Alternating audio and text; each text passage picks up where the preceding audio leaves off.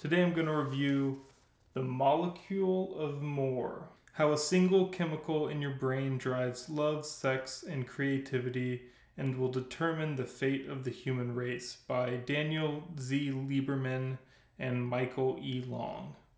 So this was a short, quick book. It was pretty engaging. It was enjoyable to read. However, it's one of those really flimsy kind of science books that's aimed at the non-traditional nonfiction reader. It really simplifies the subject of like neurochemistry and what's going on in the brain, and it simplifies it so much so it can deliver this very consumable book.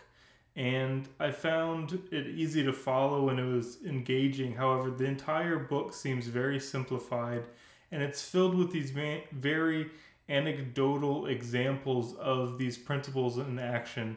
And the whole thing really felt just way too simplistic. Like if you contrast this book with something like Behave by Robert Sapolsky, they just have these like diametrically opposed views of what's happening in the brain. In this book, everything is very straightforward, it's very simple, it's very clear. And in Robert Sapolsky's book, there's a ton of complexity and interactions between different brain systems and how they compete to influence what you do and how you act. Whereas in this book, it's looking at like dopamine and how dopamine works, and it really tries to eliminate everything else that's at play in the brain in order to deliver this very simplified view of what's happening.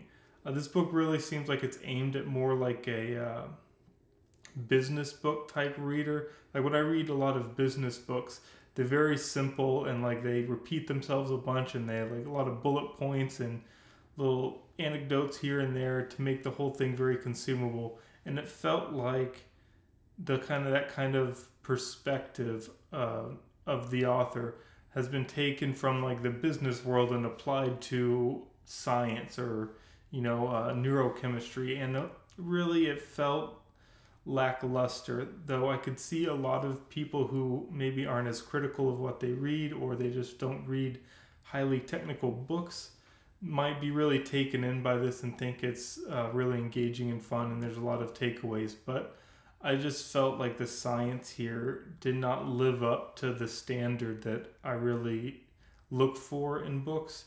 And so I don't think this is a book I'm going to keep on my shelf. It's kind of flim-flam. It's something you'd read on an airplane, but I mean, it really is not good at communicating hard science and what's really happening. So I guess if you're that kind of person that likes these types of flim-flam books, then go ahead and pick it up. However, I imagine that those types of readers probably aren't on the internet looking at book reviews. So if you are watching this, you're more likely to want a more comprehensive technical book.